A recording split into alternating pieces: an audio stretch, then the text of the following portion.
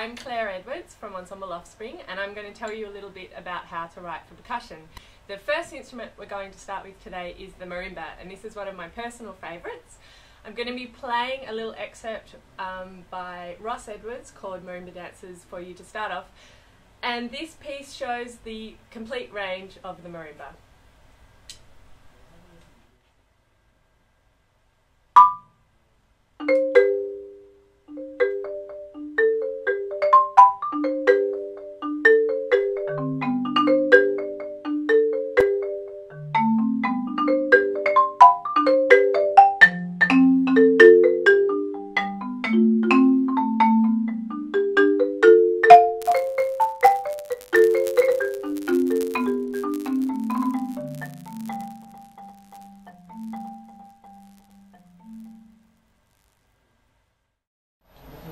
In Marimba Dances, the composer has written for 2 mallets, and with 2 mallets you can obviously only play 2 notes simultaneously, as you can see here.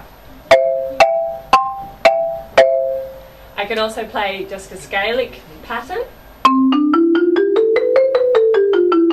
or I could also play a chromatic pattern. And what happens when I add another 2 mallets is that obviously I have much more opportunities to play more notes simultaneously, so I can play a 4-note chord.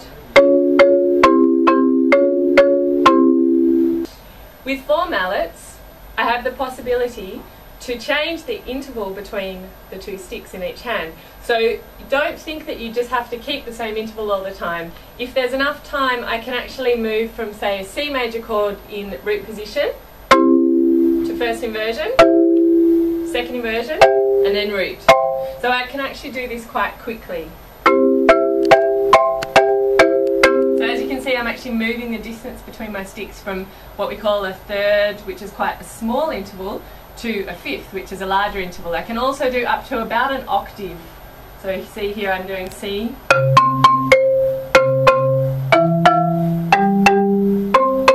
okay? So it is actually possible to do quite a wide interval between the 2 sticks in each hand. Something also to be conscious of is that it's definitely possible also to do, say, a scalic or chromatic figure whilst holding 4 mallets. So as you can see, it sounds pretty much exactly the same as when I have 2 mallets. So at the moment I'm using what I would describe as medium mallets.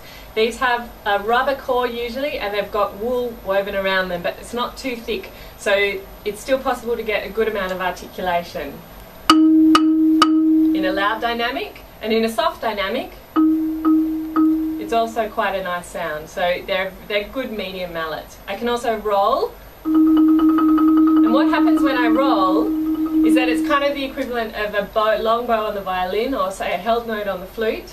It makes the sound last for a long time. As you can hear with a marimba, the sound doesn't naturally resonate for such a long time. So we need to roll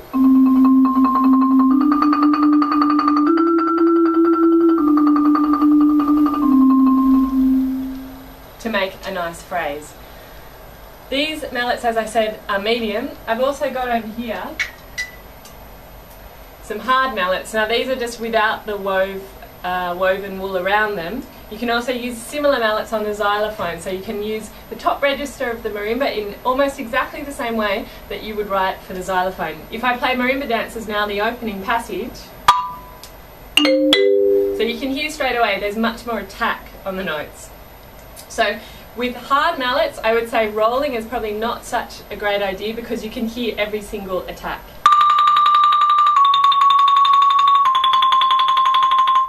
And if I do this with my medium mallets,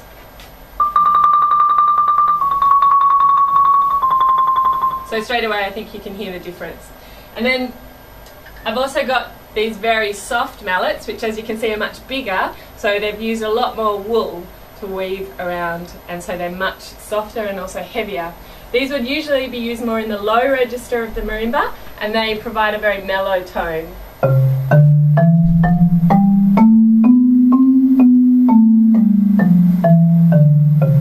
So obviously these would also be good for rolling with.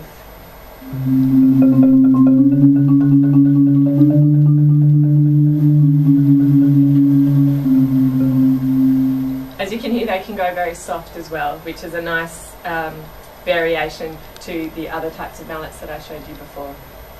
As I said before, when I have 4 mallets in my hand, I can play 4 notes in a chord simultaneously. It's important to remember though that I don't have 10 fingers like I do when I play the piano. So although you can maybe map out your composition on a piano, you have to remember that the marimba only has the potential for 2 notes in each hand simultaneously. So it's the equivalent of, say, practicing on the piano with 2 fingers.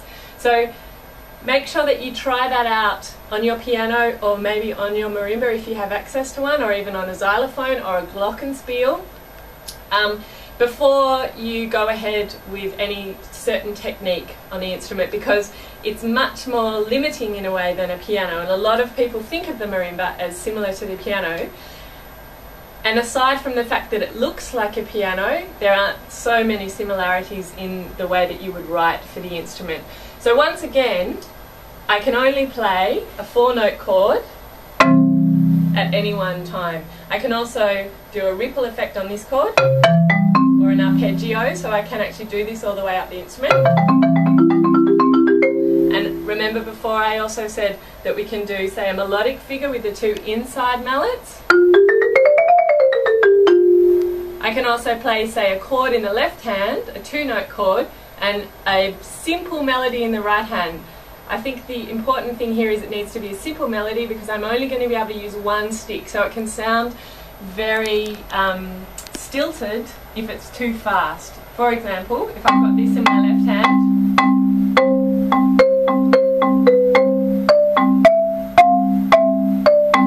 that sort of thing can work, but if I try to do something very detailed in my right hand,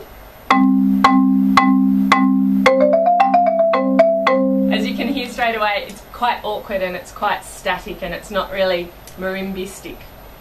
So just try and keep those things in mind when you write for this instrument.